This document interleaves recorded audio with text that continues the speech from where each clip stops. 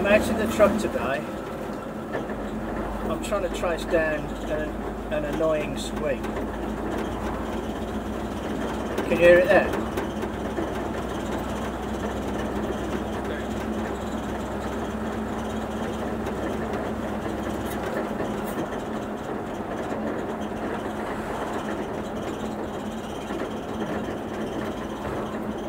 Ignore that, there's a noise from the front suspension, like I think the bushes are a bit dry. But can you hear that chirruping? Okay, that was just coasting in neutral,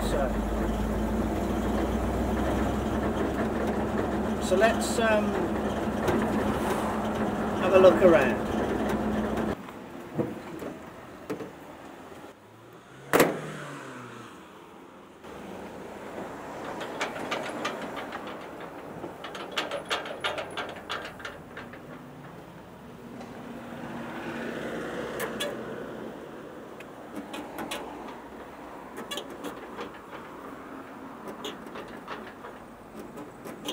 That sounds like it, doesn't it?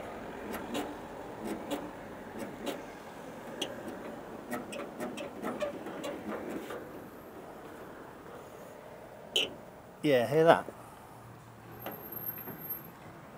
See that there, look? The gap.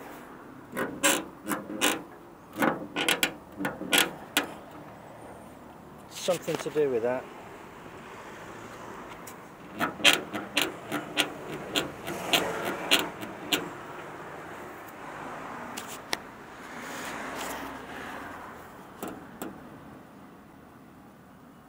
Right, there's no nuts on that one there, look. Or that one. Or that one. That's got a nut. That's got a stud but no nut. That one's broke. That one's broke. And there's a strut here that's not attached. Oops. That's got a little bit of a stud. I might be able to get a nut on that one.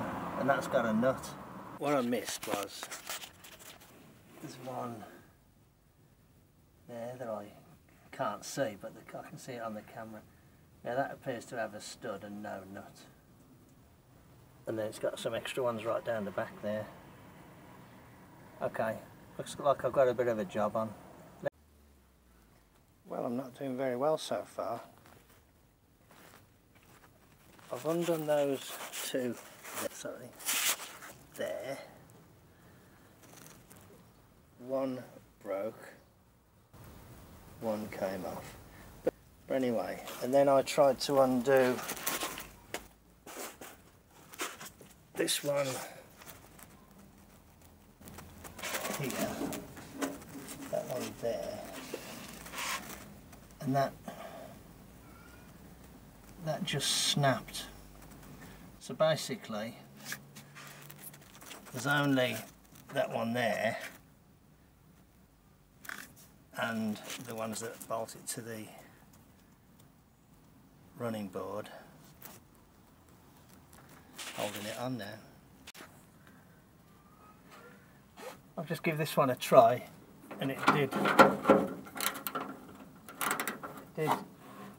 did want to move, so for a little bit of, you know, like an ATF,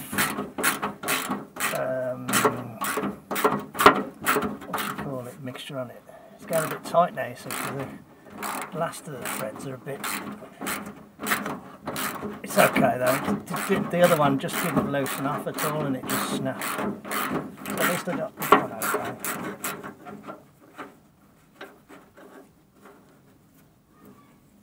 Right, that one's off. Right, I'll just get those four out of there. A bit strange because there's two 5/16 but with 9/16 nuts and 2 1/4 inch. Obviously these have been put in by a previous owner. So I'll just double check, but I think that's all the bolts now. The Fender. Well, I've got to take that brace off there, haven't I? That brace has got to come off.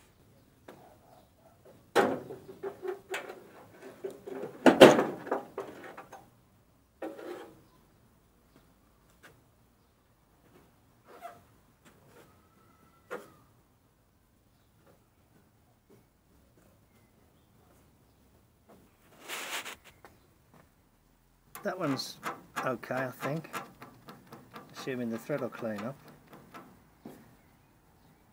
That one's okay. I just took the nut off that one, so I'll run a die down that. I'll run a die down that. That one's not there.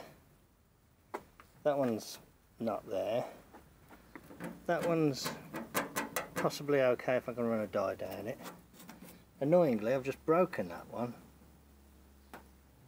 and that one is okay, and I'll run a die down it. So on this one, that one, and that one, what I think I'm going to do is try and grind them flush. That's why I took the fender off, trying to grind them flush, and then drill through and drill and tap and put a thread into them. And then what I'll do is on the other side, what I'll do on this side, I'll countersunk here, put the thread through and then weld it around and grind it off flush. You never know. I might change my mind yet. I wonder how long since they were last off. Got a die. You know, dialed. I've actually shortened the handles on this one. Just put a little bit more on there.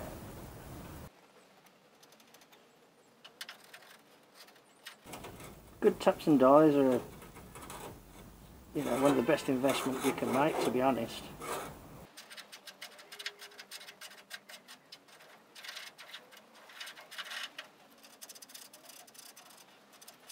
Good as new. Well, I've got 1, 2, 3, 4 good ones now.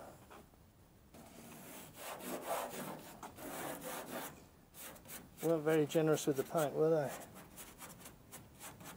Right, let's see about these broken ones then.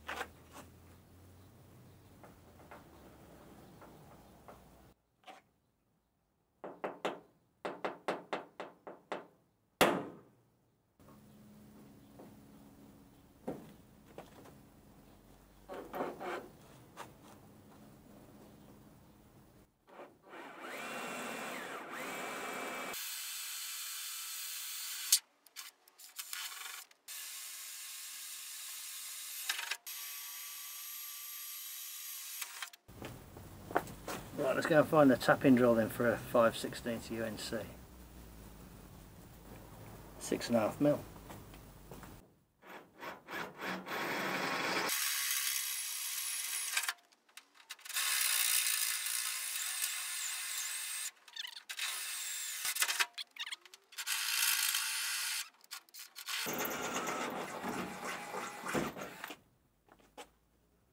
Cool. Okay, let's find a tap.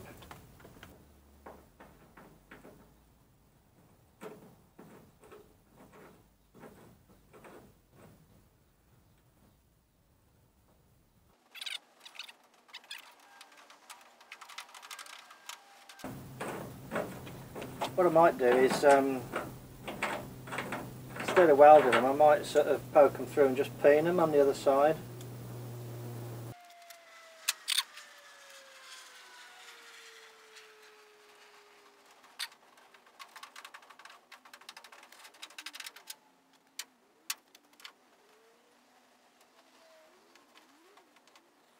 It's always best to use a proper tap wrench with a tap rather than a spanner, because you put equal pressure on both sides, so it tends to go in more straight. Bit less danger of breaking the tap.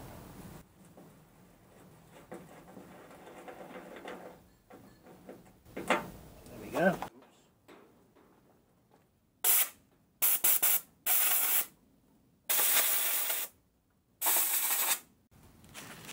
I thought I was filming then, but what I've just done is put a stud through and pinned it over with a hammer, and that big weight on the other end of the stud to hold it nice and tight in the hole, and that's quite sturdy actually.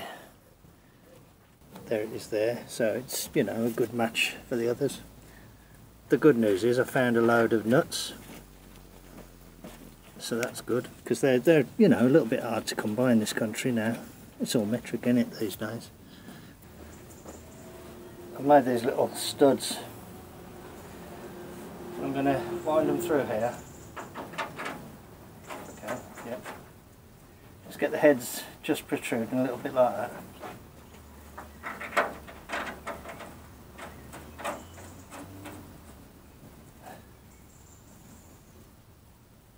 About like that, I think.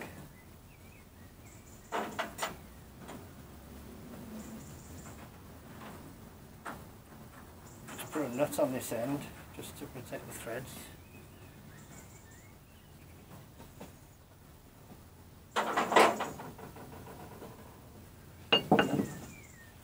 Got this heavy weight. Just putting that on the end of the nut on my side.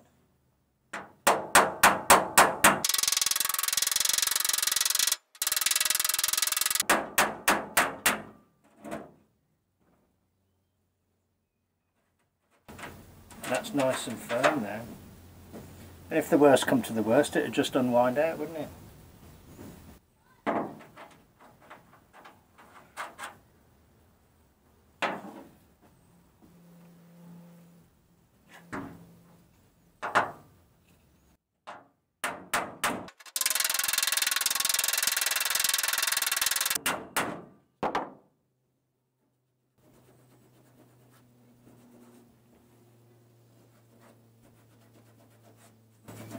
They'll kind of blend in after a bit. So we've got one with a cleaned up thread, another one with a cleaned up thread with a new nut, one new stud with a new nut, another new stud which, you know, is good and tight with a new nut, one cleaned up thread with a new nut, and another new stud with a new nut.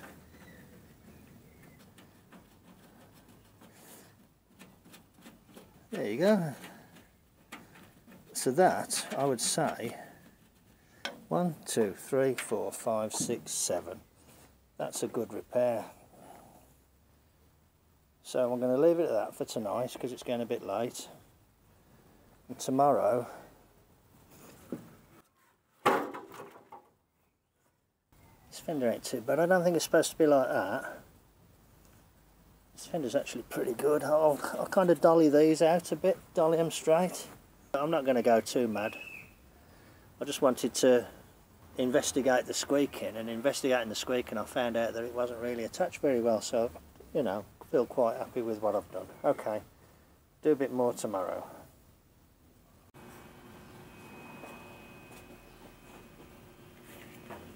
The idea is I'm going to use this piece cut from an inner tube to make a sort of welting for the fender.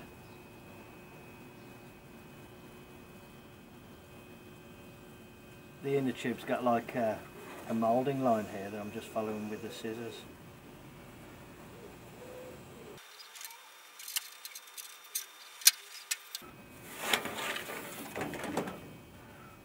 I'll cut it up the middle then, I've got two, haven't I?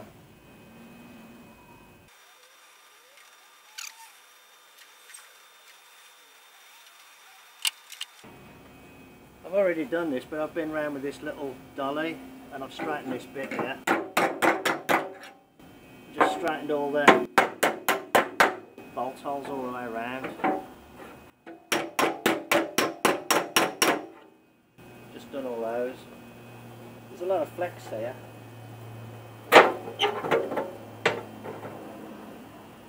Apparently this brace isn't standard, but I might as well leave it on, as this is just a repair. So the idea is that this will just go around here. So what I need to do is mark it and then punch holes in it.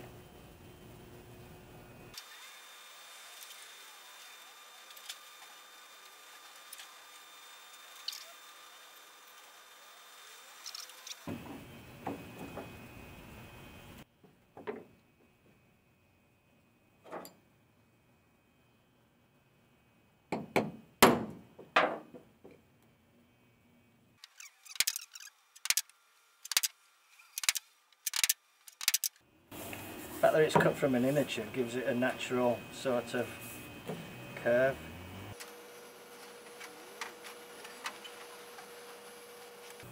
That fits alright, I think. Something's better than nothing. Same old story, isn't it?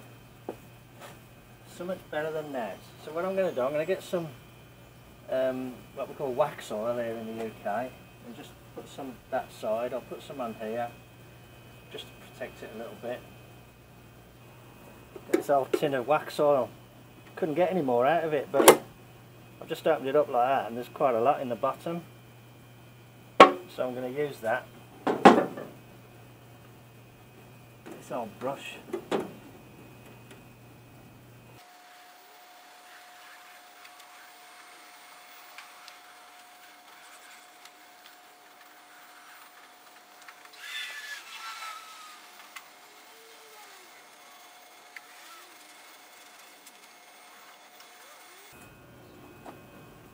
Thing hovering there, looks like a wasp but smaller.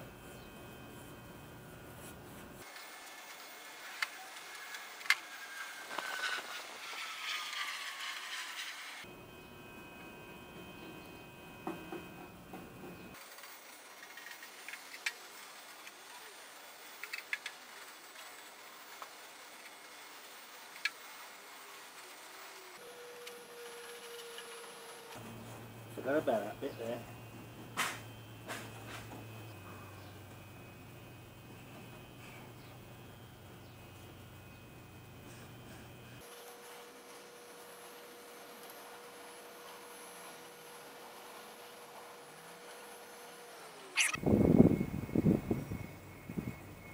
I'll have to put that bit in after anyway, I think.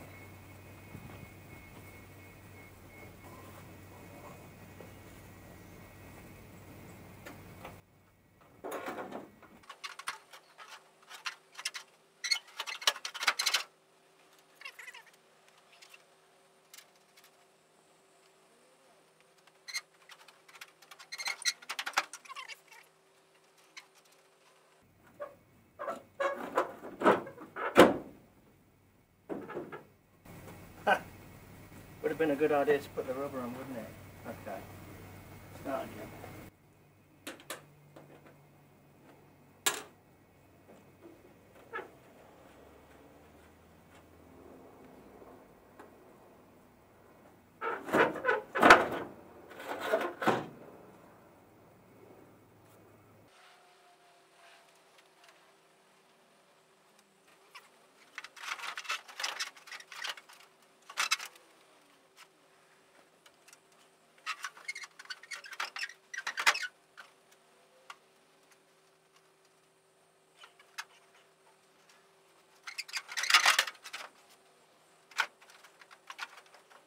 Oh, that's no good either.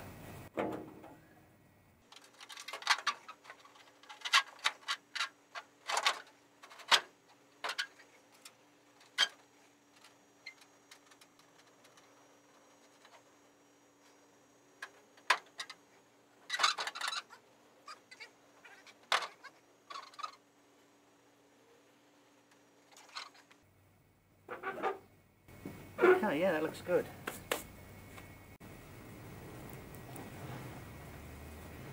That's a nut, shape-proof washer and a penny washer. Could have done with them being just slightly bigger diameter, but that's all I could get at short notice.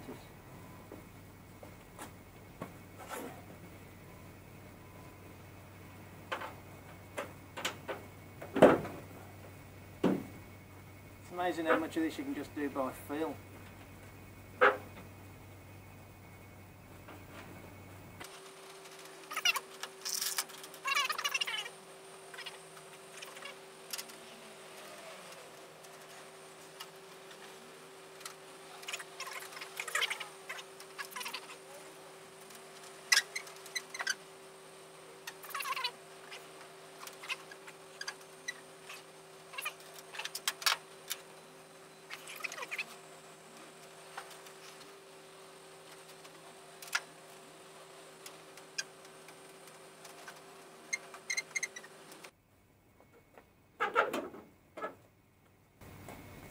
Now I need something a bit more fancy than just one of these washers on that one at the back, because it's quite badly torn. Right, I've put all the bolts on there and there and then all the way around, including that one down at the back, but I haven't tightened them up, because what I want to do is to get those bolts in place along there, those ones along there, and these two that go in here. Once I've got everything in place, I'll start tightening them all up. But basically all these ones that are just nuts and bolts, due to availability, I'm just going to use metric. And these ones here, I can always swap them out at a later date if I get some UNC, but for me here today, to get this job done, I'm just going to use what's available locally. But because those threads on this bedside are UNC, I've replaced them with UNC, but that stuff's not so easy to find these days here. Right, back in a bit.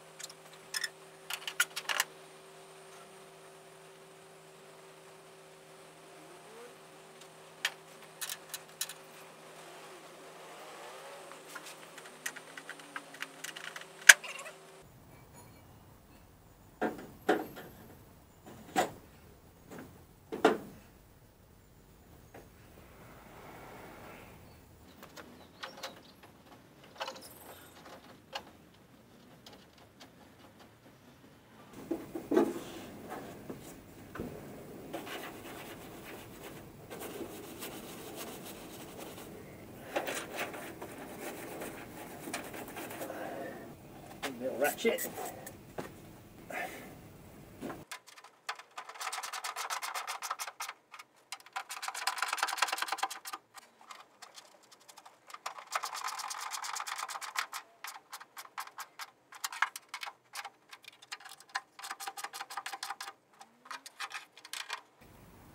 There's the Fender bolted back on. I fitted all the bolts down here. The camera ran out of memory, but you know, blimey, you've seen people fit bolts before. It's all bolted up all around there, and got a couple of bolts down there as well. The thing I'm not happy about is where that washer there is, the flange is split there, so that needs a more permanent repair at a later date. But the fender is on. It's got a brace there which isn't factory, and it's now, if I grab it, you can't get it to make a noise. So I know that will have fixed the squeak.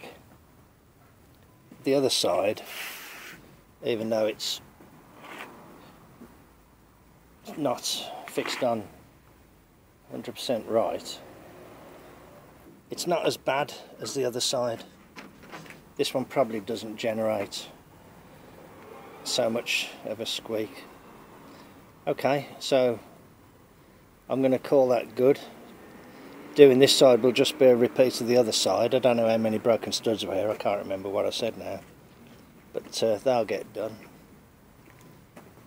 I've just been and bought some washers and more bolts so I can finish the first side off a bit more better than I did. So that's that, job done. Hello, I'm back in the truck. This is after fixing the left hand rear fender. I'm on the same bit of road as I was on yesterday. I've got that creaking and groaning from the front as like I had yesterday, but that chirruping, that squeaky chirruping has gone. No jokes about my Birmingham accent, please. Anyway, just out of interest, on my left here, just coming into your shop now, here, this building here, is where they make the 4 hammers.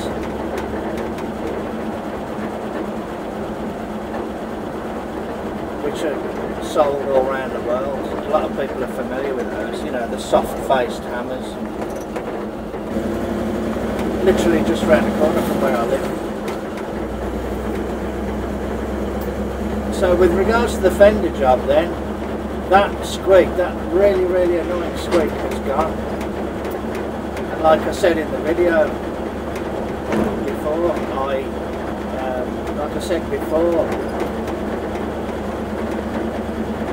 in investigating the squeak, I found that the fender wasn't attached properly. So, you know, it's as I bought the truck, so it was worthwhile checking all that, and it's been a very worthwhile exercise. So what I can do now is, I'll do the other one anyway, exactly the same. I don't think there's so many broken studs on that side. And I can then try and isolate other various noises like that groaning as I come to a halt there.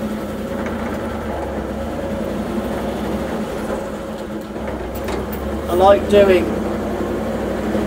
you know, what they call a running restoration, where you're able to go out and drive the car. Okay, anyway, thank you very much for watching, thanks for subscribing, thanks for clicking like, and if you subscribe, click the little bell as well so you know when a new videos come up. Okay, cheers then, bye. The truck has an annoying squeak over and above all the other noises, so I'm going to see if I can work out what's caused.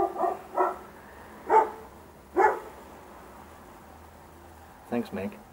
I'm going to see if I can work out what's causing it.